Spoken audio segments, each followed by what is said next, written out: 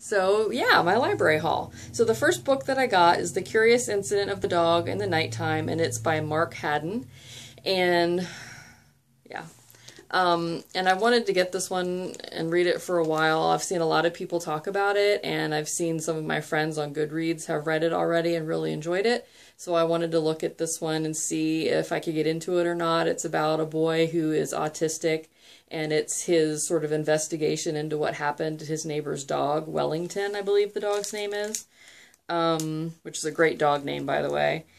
And I think that I'm hoping that it'll be a good read for me.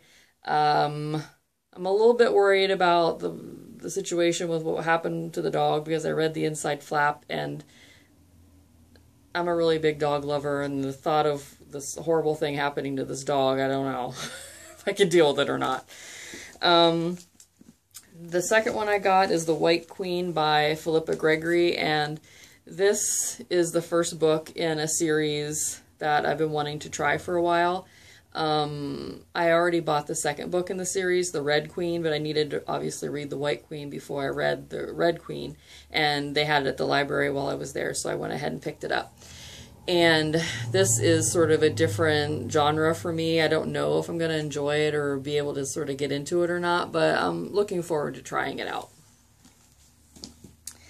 And then I went to the young adult section because I was looking for this book, Daughter of Smoke and Bone, and this is, as you probably all know, the first book in a series as well. And I've seen a lot of people really enjoy this one too, and I'm hoping that I can get into it and that it'll sort of keep a good pace so that it keeps me interested. It seems that a book has to have a good steady pace for me to keep reading it. I've tried to read a couple of books this past week, and I actually got like more than halfway through them, and then ended up just deciding I just didn't care. I didn't care what happened. I didn't want to read. I was like, ugh, so depressing.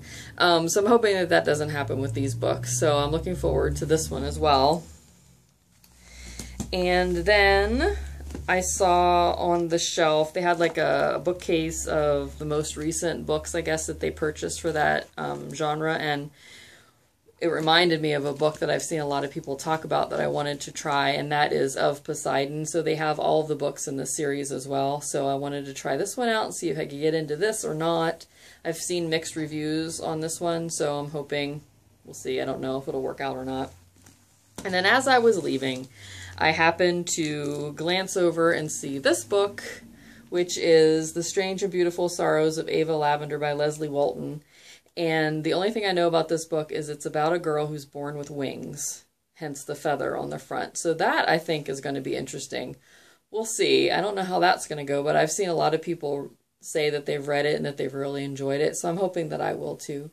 So those are the books that I picked up at the library today.